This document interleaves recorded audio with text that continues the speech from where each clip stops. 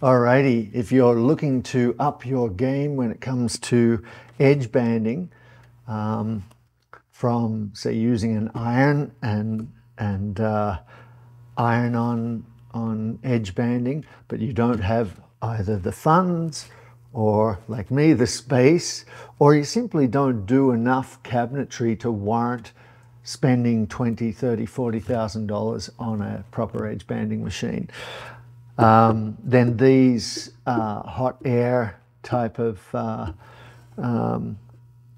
edge banders might just work perfectly for you.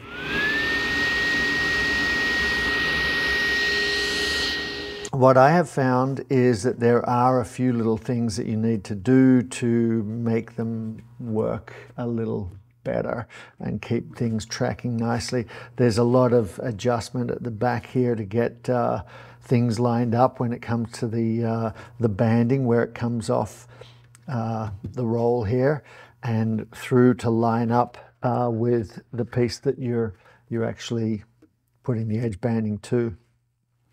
I've also added a piece of timber here that I can move up and down according to whatever thickness material I'm putting through. And that just helps keep the board down, because if you move it up and down, then obviously it wrecks the job of the edge banding.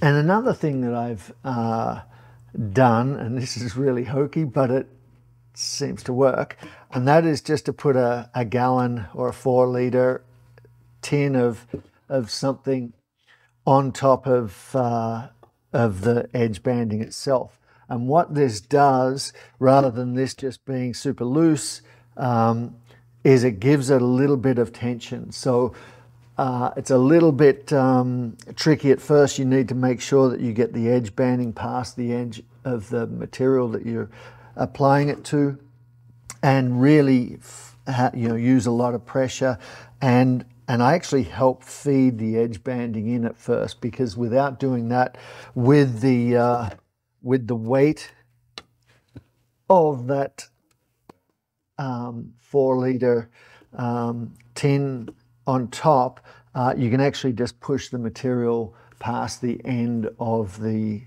piece of edge banding, and it won't work.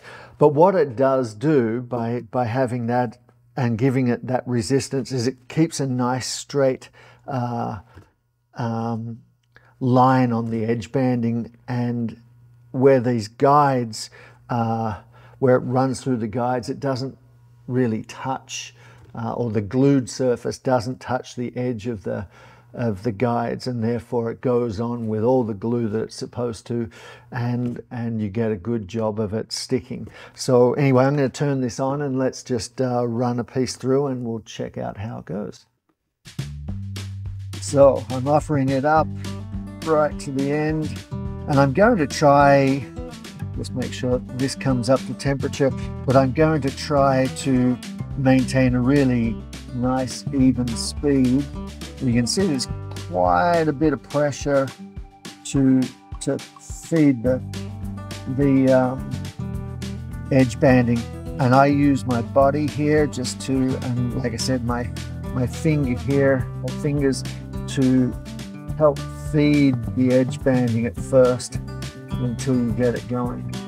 And then of course you can see here the edge banding just passed. So it's definitely a slow procedure compared to a fully automated edge bander, but it does the job.